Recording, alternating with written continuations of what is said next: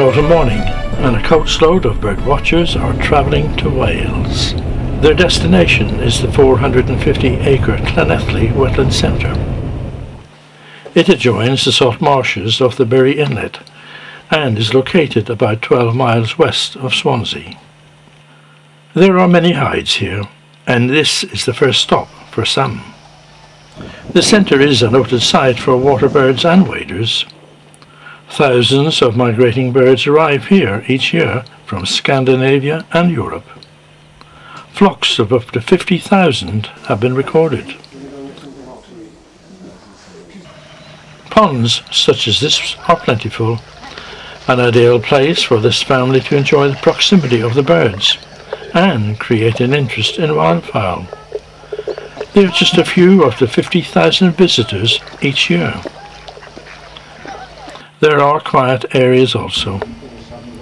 A grey heron waits, possibly, for his lunch.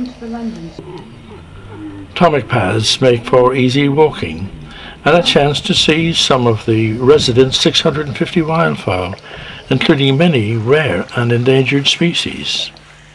There are many eider ducks, and their displays are well worth watching.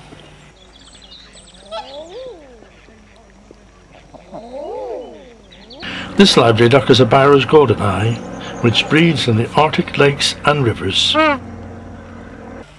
And these Australian shelduck are a long way from home. Black swans breed mainly in the southeast and southwest of Australia, where they appear on their stamps. They are becoming more common in the wild here in the UK.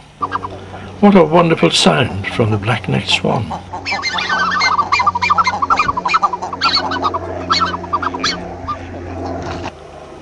This duck is one of my favourites.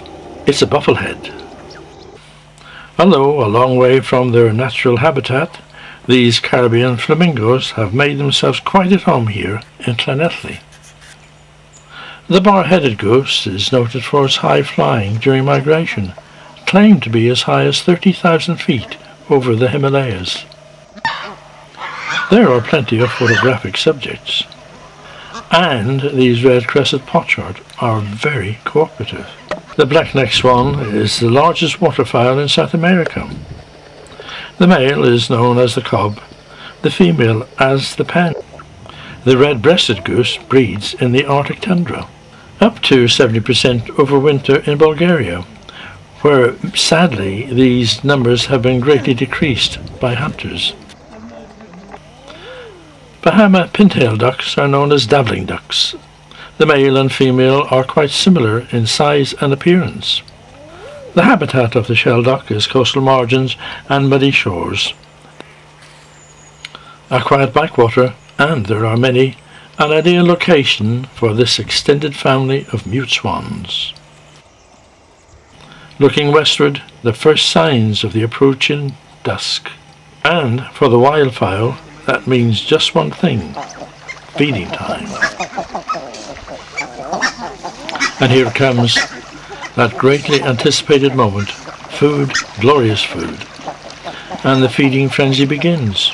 No holds barred, no sign of table manners here. It's every bird for itself. This lady visitor tries to restore some dignity to the occasion, but sadly to no effect. But perhaps some have learned a lesson after all, and realize that good manners are not so difficult and they are rewarding. However, all the noise and commotion has attracted the gulls, and down they descend, adding to the mayhem on the ground. They too seem to have overlooked their table manners, with the inevitable results to be seen. The gulls are the black-headed species. The autumn afternoon is now drawing to a close. Time for me to leave, and allow the wildfowl to settle down for the night.